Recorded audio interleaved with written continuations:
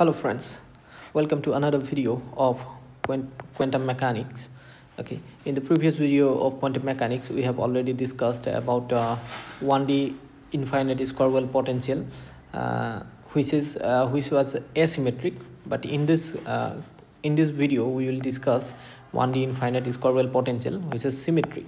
Okay, not asymmetric. This is gonna be symmetric, and the link of the previous video is provided in the description box. If you haven't watched that before you watch this video, please go through that video, then it will help you to understand this topic. So now let us start our topic. Suppose we have infinite potential square well, and which is symmetric. So this length of this box is suppose a, and that's why, and let us consider the origin is here, x is equal to 0. This point is x is equal to 0. So here x is equal to a by 2, and here it is x is equal to minus a by 2. So it is symmetric. Okay, so length of each part is a by 2, that means, isn't it? So it is symmetric. So now potential within this range inside this box is 0, and outside this box infinity. Okay, so in the region where x is greater than minus a by 2 and less than plus a by 2, the potential is 0, and outside the box where x is less than equal to minus a by 2 and x is greater than equal to plus a by 2, this function psi, here it is 0.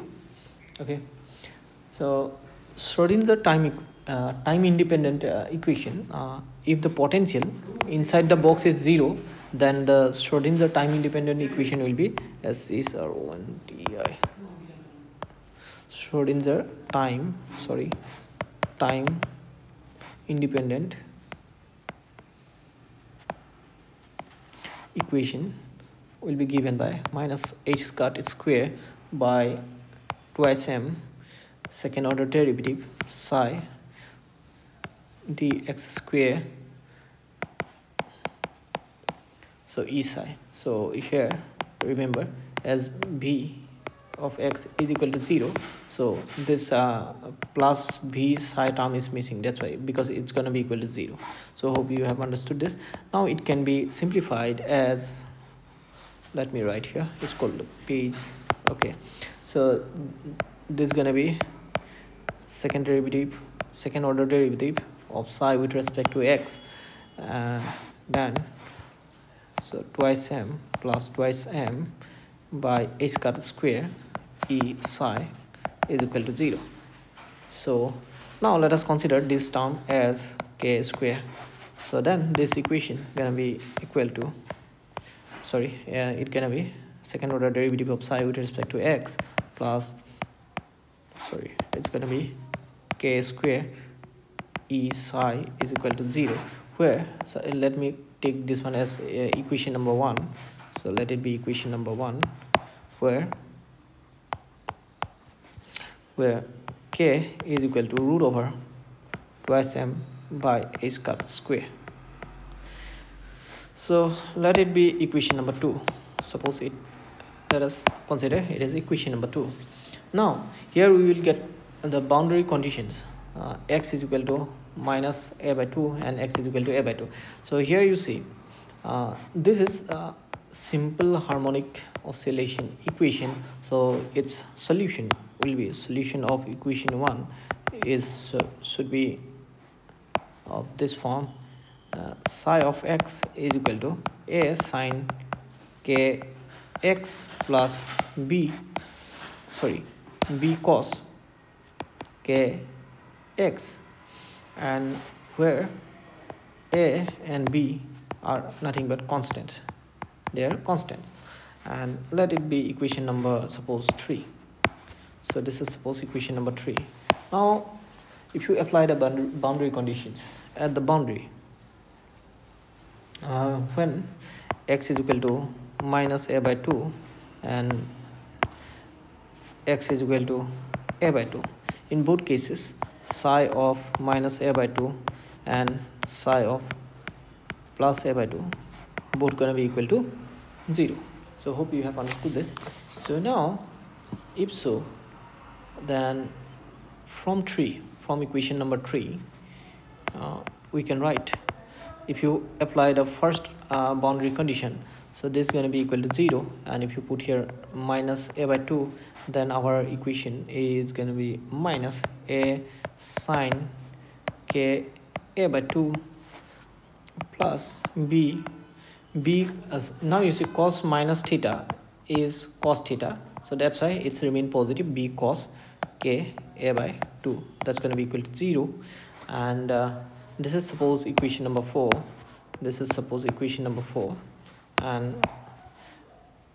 and if you apply this condition at x is equal to a by 2, then what will you get? Then positive sine k a by 2 plus b cos k a by 2 is equal to 0. So let it be equation number 5. So if you solve these two equations, if you add these two equations, equation number 4 plus equation number 5, adding these two terms will be cancelled out, as one is positive and another is negative. So then we will get 2b cos k a by 2 is equal to 0. And if you subtract this if you do 4 minus 5, if you subtract 5 from 4, then you will get minus 2a sine k a by 2 is equal to 0, which implies a sine k a by 2 is equal to 0. So here in these two cases, remember, we can't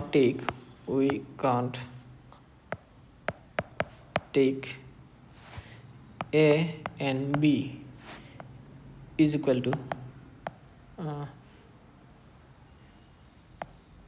we cannot take a and b as 0, okay, because if you take this to 0, then we will get energy that's going to be equal to 0, okay. So here you see now how to find a value of a and b. So before that we find the value of a and b. So from this condition, what you gonna have? So from this we will get cos k a by 2, that's equal to 0, and we know that cos twice n plus 1 into pi by 2, that's equal to 0, okay. So let us take this whole thing as a single n. So twice n plus 1, it is a form of odd number, isn't it? Where n is, if n is equal to, here if n is equal to 0, 1, 2, so on, then this twice n plus 1 is odd number, okay. So instead of writing this manner, so let us write so here k a by 2 is equal to twice n plus 1 pi by 2. So instead of writing twice n plus 1, let us consider that n itself is an odd number. So let it be suppose 1, 3, 5 and so on. So let it be an odd number, okay. So wait, so let us suppose k a by 2 is equal to n pi by 2. So let me write here n dash to understand the difference, okay. This n and this n. So if you put 0, then you will get, if you put n dash equal to 0, then you will get n equal to 1. If you put 1, then you will get 3. If you put 2, then you will get 5, okay, and so on. So where n is nothing but an odd number, okay. So that means 1, 3, 5 and so on. So hope you have understood this. Now here you see from this part a sine k a by 2. So again here we can write and sine k a by 2 is equal to 0.